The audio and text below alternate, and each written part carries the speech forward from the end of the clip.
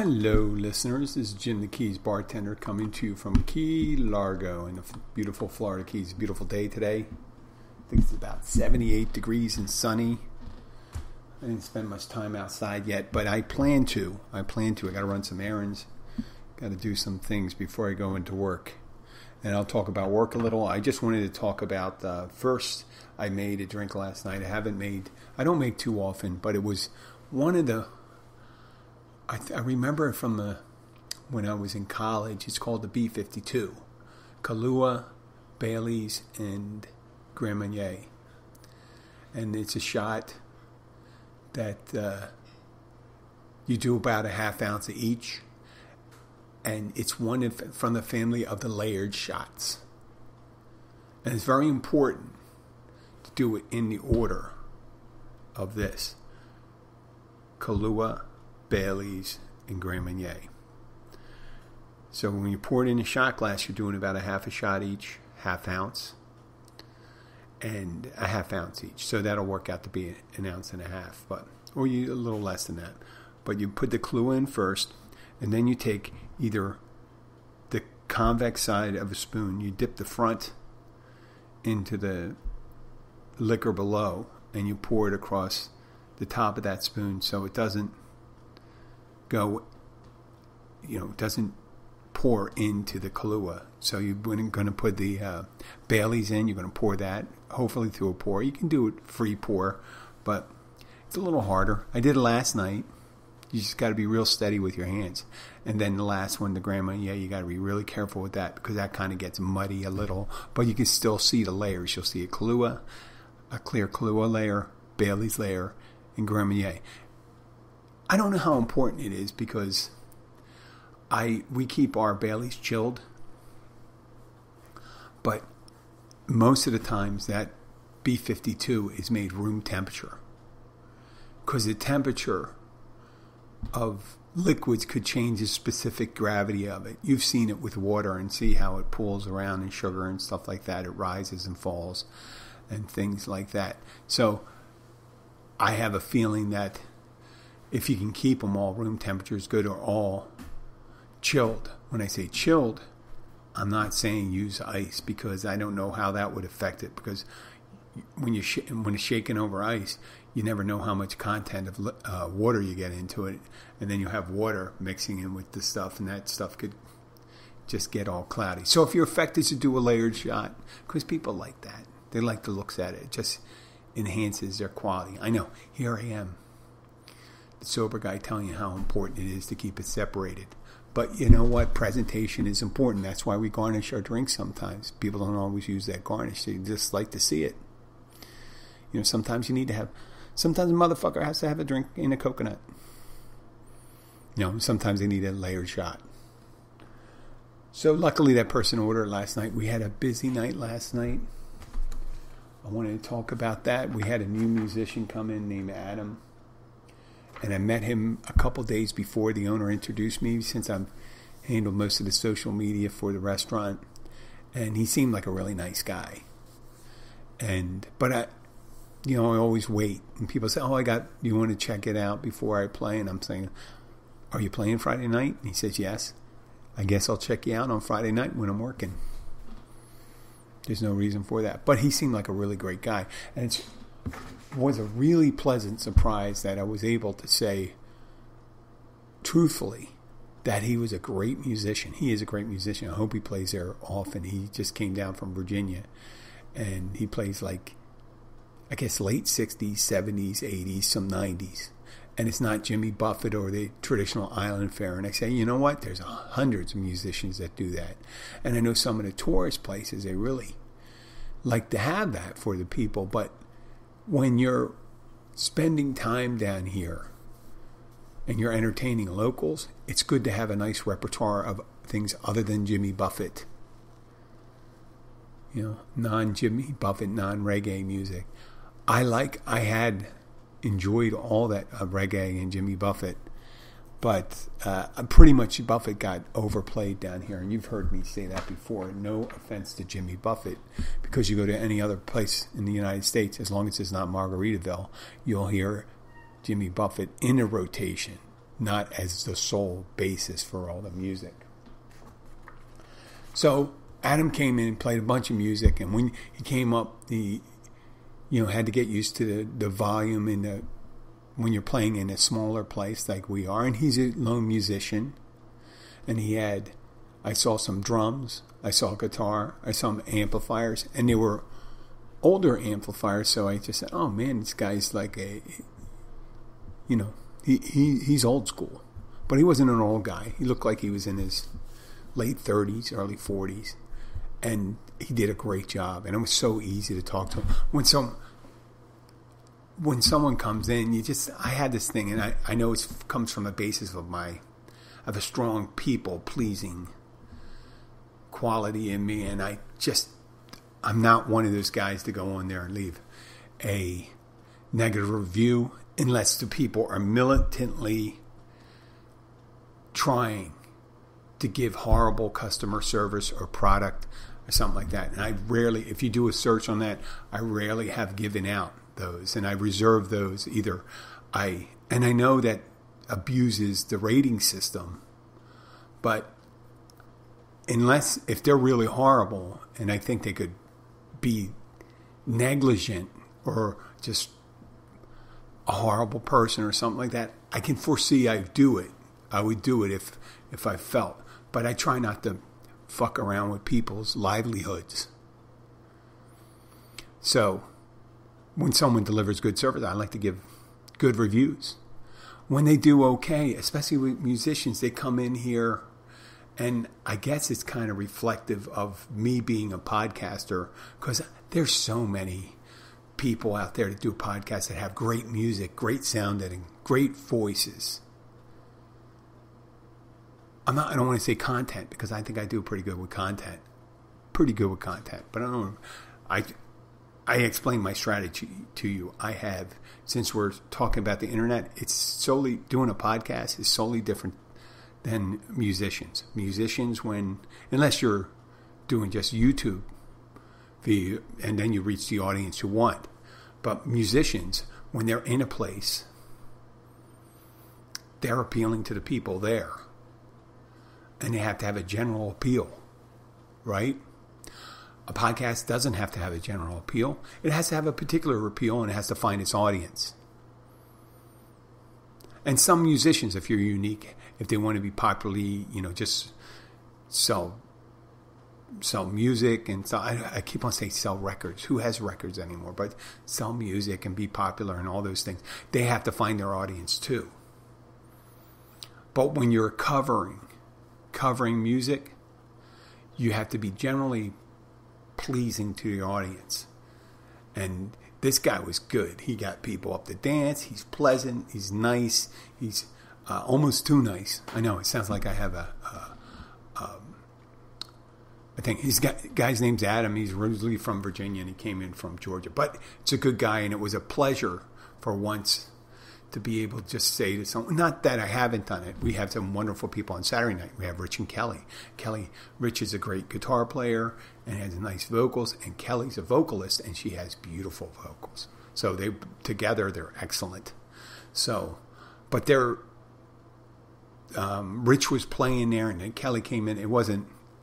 I knew he's a music teacher, so I know his quality's high. His standards are high.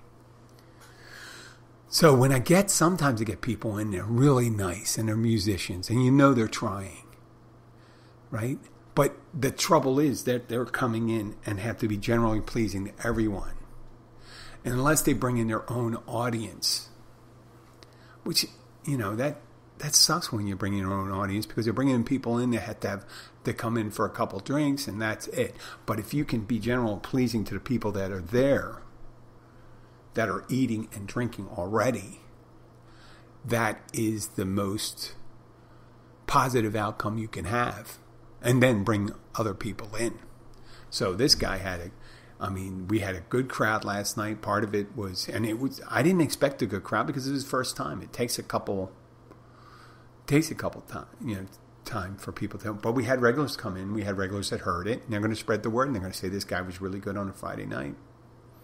And I've imagined that those people will come in, And the people, the people that came, those people that heard him will come in, and then they'll tell other people, and they'll come in and say, oh, the Catch has a good musician on Friday night. And I hope he stays there because, and I explained to him, it's funny. Musicians tip me at the end of the night. I give them drinks and stuff like that. I support them and stuff like that. And I said, listen, you doing a good job already is compensation for me. I know I'm turning down money. Why do you say, listen, you're working. I appreciate your tips and stuff like that, but I don't expect it. I appreciate it, but I don't expect it. That's different. When you appreciate something and not expect it.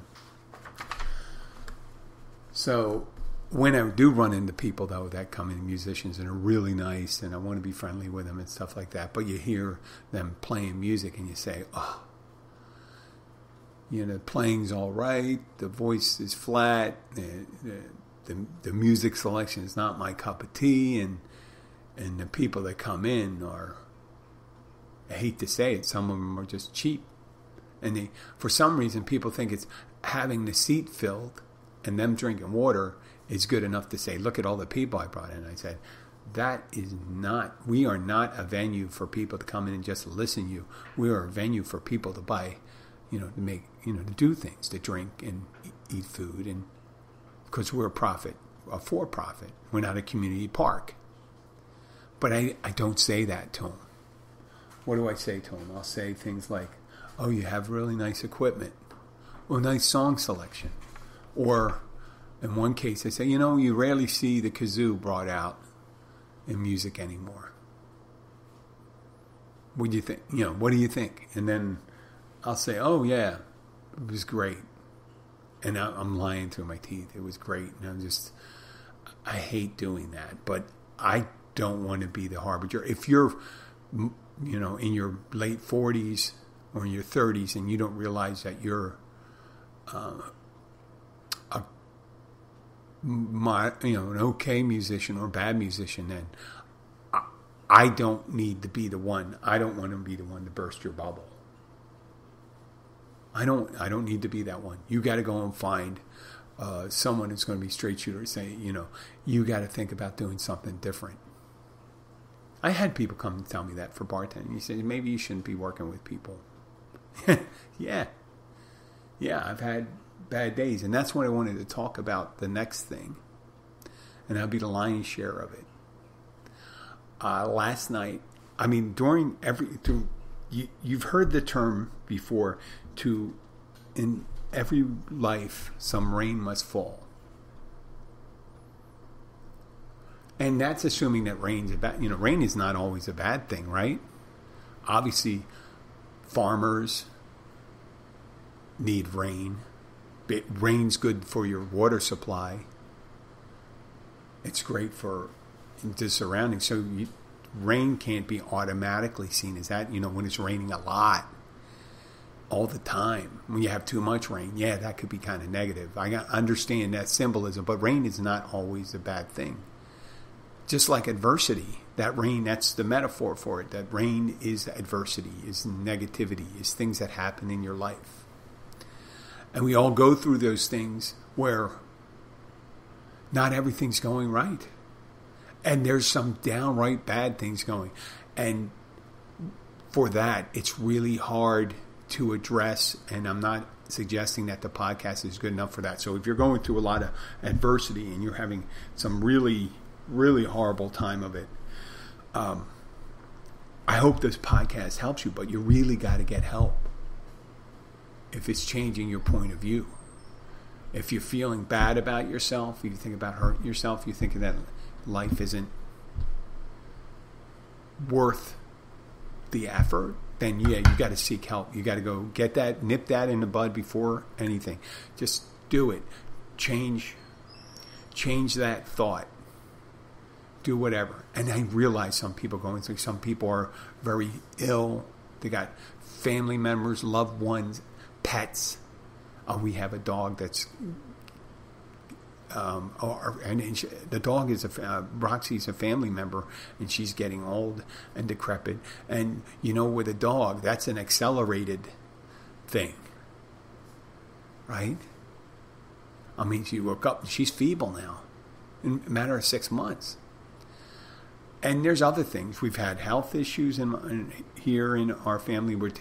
And whenever you have a health issue, sometimes you kind of blow it into something more than it is. Sometimes it is more.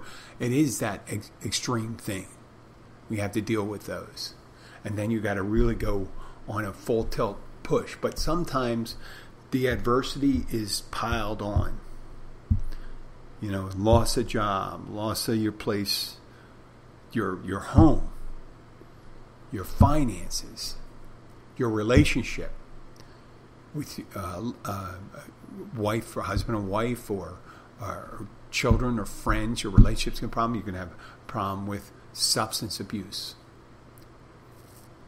or a general hard time. Adversity occurs, and that adversity, that rain that falls into our lives, doesn't have to be 100% negative, does it? And let me explain why.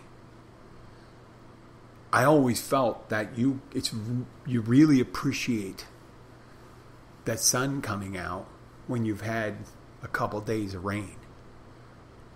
Or like, it could be a blizzard, it could be ice storms, it could be anything. A hurricane. When a hurricane's going on, the eye goes over. It's temporary, I understand that, and then you have more of the hurricane going. But after it passes and you survived it. You survived that adversity at the end. Now, you're saying I may not have needed that. Well, if you're able to survive that and you have the right attitude, you have an added empathy you should have an added empathy for other people that are going through the same things. And realize that some people are going through worse. Right after, I don't know how close, but it seemed like abbreviated. Look back for about 4 or 5 years ago, a little over 4 years ago, Irma. We had a lot of damage in the Keys. But then another one came about, and I don't know if it was that year or a year after, but it was Michael. And it hit the panhandle of Florida. And it totally abolished the city of Mexican Beach in the panhandle. The visuals were horrendous.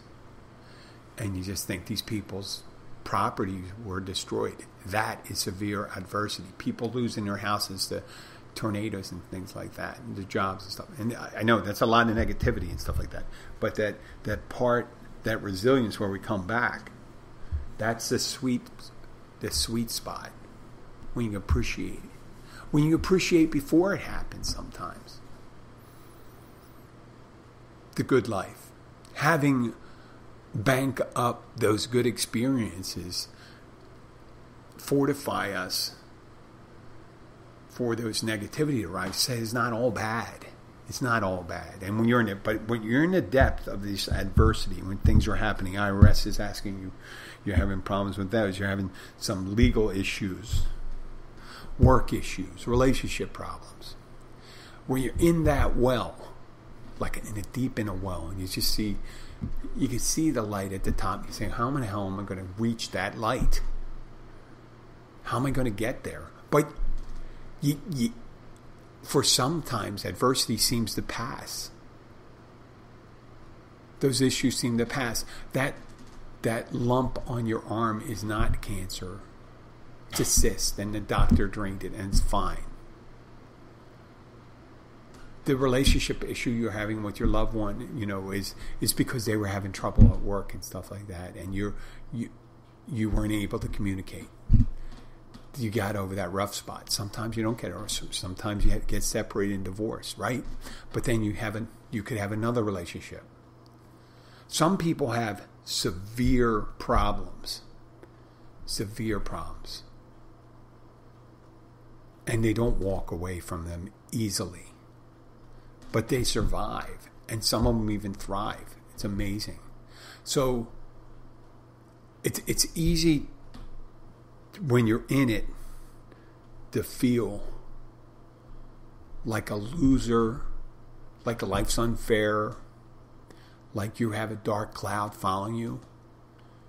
And sometimes those experiences actually fuel the other experience you have. Sometimes people, without there's apparently you may look at people you see in your community or your in the media. You say those people never experience adversity. Well, yeah, they do. And if they don't experience a lot of it, if you're sheltered,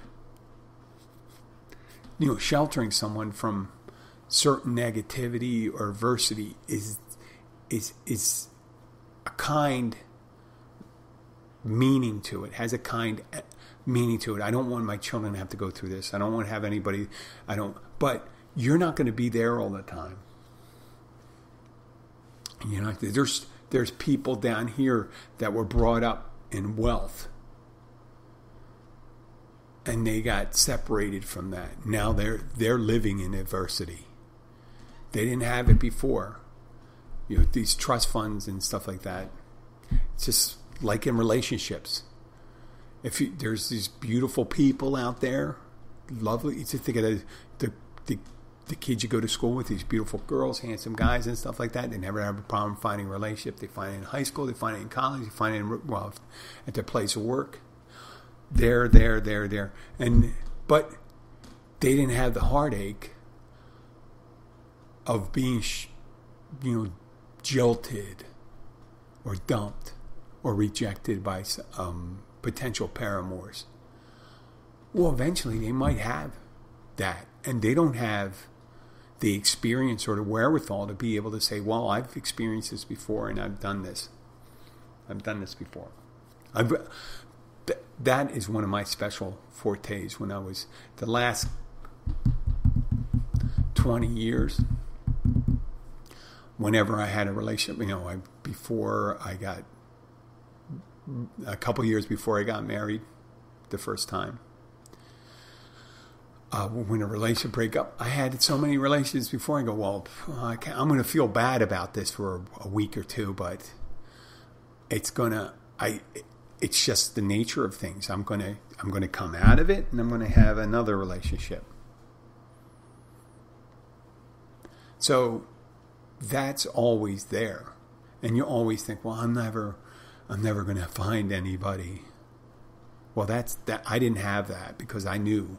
And it's not because I was one of the best looking guys or something like that. I know the nature of relationships. You're going to find it. If you fish in a lot of places, and I'm not comparing relationships to fishing, but if you change your prospects when you have a wider circle of places that you travel in and people that know you, and then you end up and try to have some redeeming qualities about you. So what made me think about these things was there was two movies, and there's other movies out there, but I find them, for me, when it comes to adversity, for different reasons. One is Cinderella Man. And I spoke about this previously before, but it's about this heavyweight boxer from the late 20s into the 30s. Okay, James J. Braddock. And when he was young, he became a heavyweight champion. And he amassed a decent amount of money, but then the stock market crash happened in 1929. He had lost most of his money. And at the same time, he was injured. And in order to recover, I think they didn't do a lot in this story, in this movie, but he was doing a lot of fights in order to recoup some of his losses, and he got injured, and he didn't have enough time to really recover, and he was losing fights and on technicalities. He was never knocked out. I think until Joe Louis maybe, but I don't think he was ever technically lost by a knockout until the end.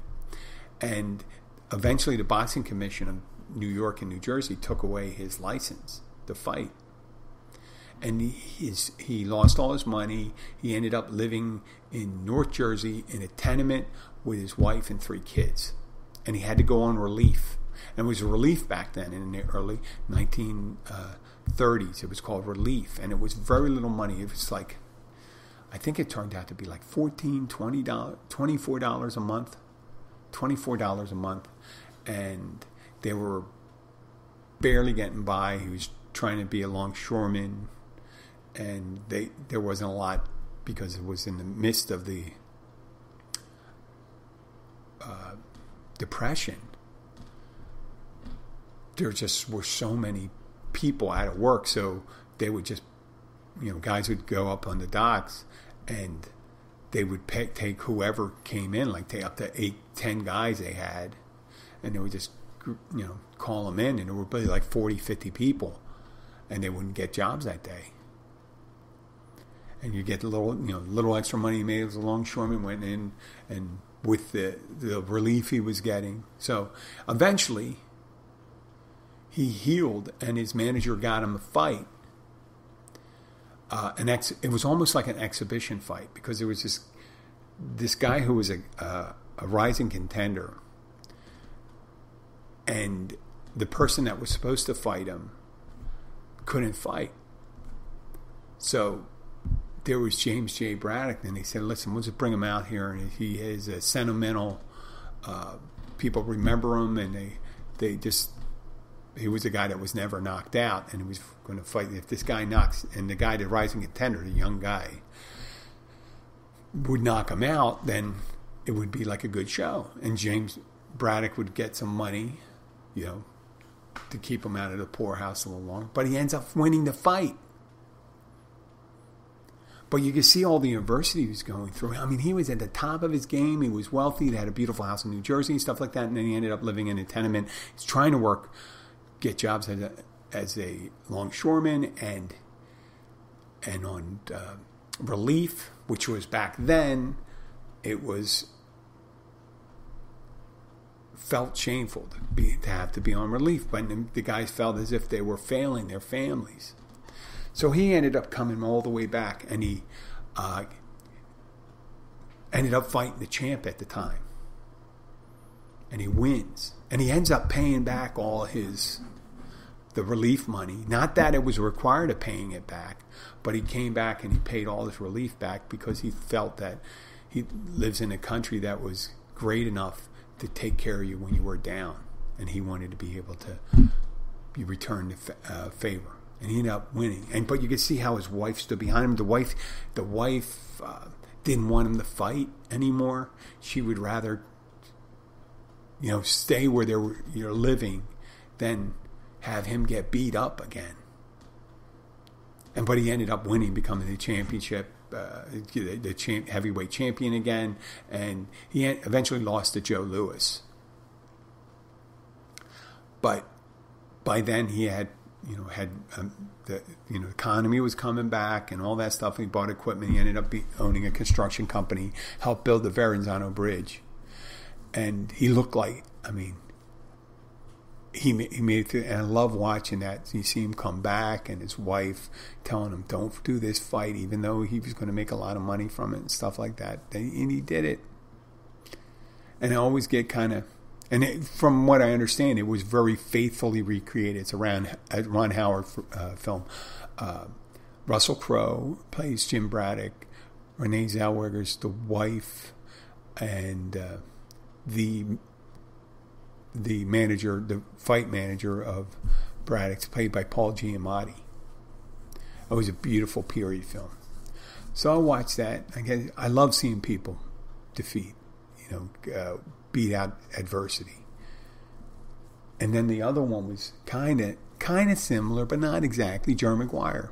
And everyone, if you know Jerry Maguire, it's Tom Cruise maybe. And Renee Zellweger again. Wow. And when he goes and writes that, and so here's a guy on top of his game. He's a sports agent. And he writes a mission statement that everyone calls a memo. But he wrote a mission statement. It's kind of like a report, 12-page report on how they should take less money, spend more time, care more about the clients and stuff like that. And he ended up getting him fired. And he loses all his clients. And he has but one client left, and that's Cuba Gooding Jr., who, in the end, if most of the people saw that, his relationship with his newlywed wife falls apart, but it comes, after Cuba Gooding Jr. and all that stuff. It ends well, but there's a lot of adversity this guy's going through. Mainly for him, it's professional and relationship, not health. And he doesn't have any kids. I mean, he does now. He has a stepson and a wife, but he would have just lost his job by himself and had to go done something else. But I like watching these movies because it's, in the end, you see how horrible for these relatively people get through life. And you can see more extreme examples. Hotel Rwanda, about the hotel manager who rescues, I think, upwards of 1,000 people during the Hutu Tutsi civil wars in Rwanda. After the Rwandan president died, they killed almost 1 million people in 3 months. 1 million Tutsis were killed in Rwanda. They were blamed. They were settling tribal scores and stuff like that. But this guy Paul, who was the manager, who's played by, oh God, I can't remember the guy's name, but he's a great actor. It was a great, really superior movie. Out of all those movies, I have to say Hotel Rwanda was probably the best movie, critically the best movie. Jerry Maguire was the best entertaining, and Hotel Rwanda was probably more historically correct. The less were about the personal conversations. The historically true ones were Cinderella Man and Hotel Rwanda. But all these people at the end, and the more severe one, Hotel Rwanda, where genocide's going on, and he is able to bring his family and the children of his brother-in-law, being able to have them survive, and all the people that he brought into the hotel to protect. But at those things, it's kind of a reminder. I don't always like watching those movies. I have a hard time watching those movies when I'm going through things that aren't that great. And it's easy for me to even have that. And I've done that over the last year. It's good, bad. It's not always string of victories going on. It's not always a stroll through a rose garden. But those things, I think, make me more appreciative of the being able to appreciate the good things that are going on, are enhanced by my experience, my other experiences are not so fun. So I can embrace some of the adversity when it happens. Life is so precarious in the situations. You cannot protect yourself from the things that happen all the time, unforeseen or seen.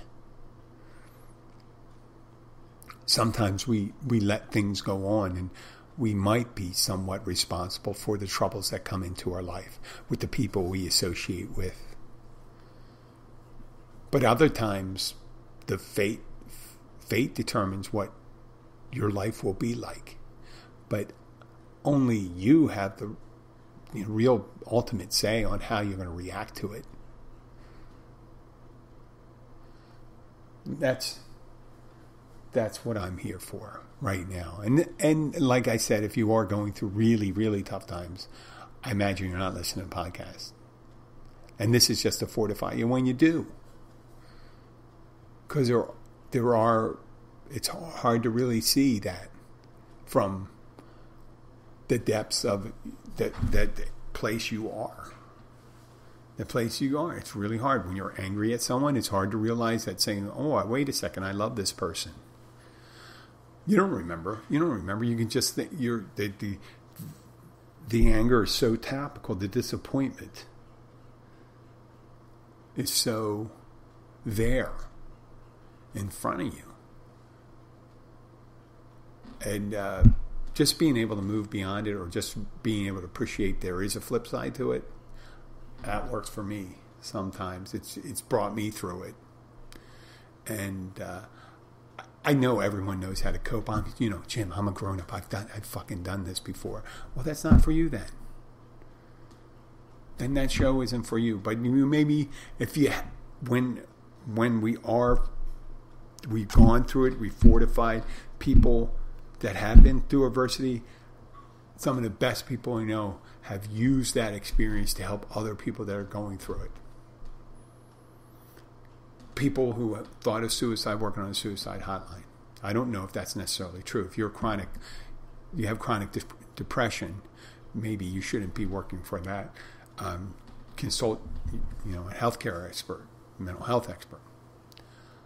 But I know through my 12-step programs, my experience with AA, that the people that have experienced the trials and tribulation of being an alcoholic are really well suited to relate to people that are going through recovery. And if you're fortunate enough to have enough experience and you're fortunate to remember that, at least for me, when it comes to sobriety, the way I view it is that I've experienced 7 years of recovery, 2007 to 2014, then 5 years of drinking. And that 5 years of drinking afterwards reinforced that I wasn't cut out to be one of those people that are moderate drinkers. It's never going to happen. So that has reinforced it'll be going on 2 years next month. I'm not asking for a pat on the back because the only pat on the back I really deserve is from myself. So yeah, I did that for many years. That was my adversity. I was doing it to myself. So once you realize that life won't get any better, there won't be anything good coming out of that for me. At least I'm specifically talking about alcohol. All I have to do is choose not to do alcohol right now. There's no situation where that the alcoholism used to trick me and say, well, listen, I'm missing out on fun. I'm missing out on a good time. I'm not getting relaxed. At the end of the day, I can like to have a drink, blah, blah, blah, blah. Yeah, I don't do that. I don't do that anymore. I don't think about it. That's why at the beginning of the show, I could talk about constructing a B-52 shot. And there's people out there right now. I know they're in the depths of it. Sometimes I share with them. I'm hoping that I tend to share that because when people try, if you're not in the bar business, a lot of people say, can I buy your shot? Will you drink with us? And I explain to them, because I want them to come back if they're nice and they're kind and stuff like that. I go, I'm sorry. I tell them right out. I said, I can't drink. I said, I don't drink. And people have known me for years. They say, Jim, do you ever drink like a little? Do you drink any wine or anything like that? And I said, no, I don't do a little bit. And there was someone I know from the neighborhood. I'm not going to even say the sex of the person. Every time I have seen them, they would progressively have more signs of the heavy drinking. I'd see it come out. And don't you know, this person came in and they're not drinking anymore. And I noticed a difference in them. They came in, they were a different gait. They asked for a 0.0 beer, which I only consider having 0.0 beer after like a year and a half. And I don't keep any extra in my fridge. A 0.0 beer is 0. But I just thought that person, I said, good. I said, I do have, and I go like this, I said, I do have Claustoller, but it does have 0.25% alcohol in it. So I see this person. They looked happy too. They look different. But you know what? Like I said, there's people that are my age going for the first bouts of sobriety, and they can look back on a whole lifetime of drinking. From the time they were in their teens until they're 60 years old, and they say, why did I waste all that time? Well, maybe it wasn't wasting. Maybe that's the adversity that you needed in order to fortify you, in order to be sober and appreciate that part. Right? Or people that decide to get fit.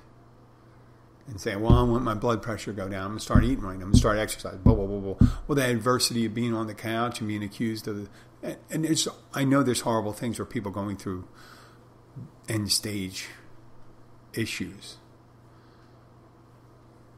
I don't know how to address that much. I won't do that because they're going through a specific journey on that, and that's a personal decision. But you did have good times. You do, whenever you're going through adversity, you got to remember that you had good times.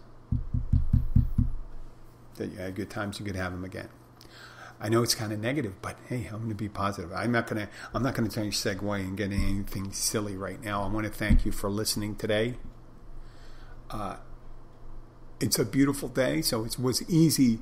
It would have been easy just to talk about how beautiful it was here and how it's like 78 degrees, how the iguanas are running around happy and all that stuff, and tons of birds out there, right? But I thought it was important to say, right? And every so often, and if you do know someone that's not feeling so well, drop them a line, say hello, tell them how you feel about, and as long as it's supporting them. And if you don't have anybody, if you're going through it yourself, reach out to someone. If you are a listener, I'd like to thank for all the people that are downloading episodes. We're doing not so busy this week, not so busy, but you know what? I guess I can't hit a home run every week. But I do appreciate for everyone that's download as many episodes as you can. The important, once again, if you can hold on and listen to my line of thinking, the more downloads we have, the higher the rankings we have. We have great rankings right now. We want to get a little higher. We have more reviews. We're on Amazon Music, Spotify, iTunes, Spreaker, of course. That's my base thing. But iHeartRadio, I do appreciate you guys for listening. If you could share this with your friends, thanks a lot. And also all my foreign listeners. I mean, I had a listener from Bosnia-Herzegovina. I do appreciate that. Thanks Taiwan, India, Germany, Great Britain. Great Britain's coming through. No Ireland. I don't know.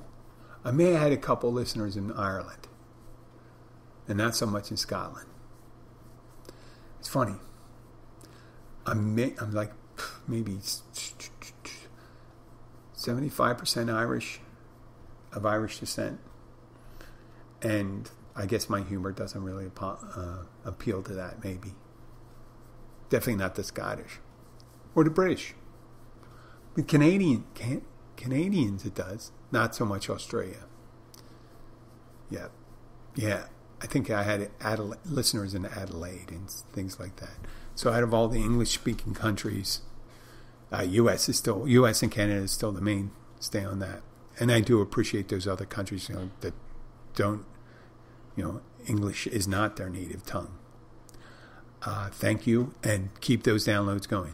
This is Jim the Keys Bartender. I'll talk to you next week.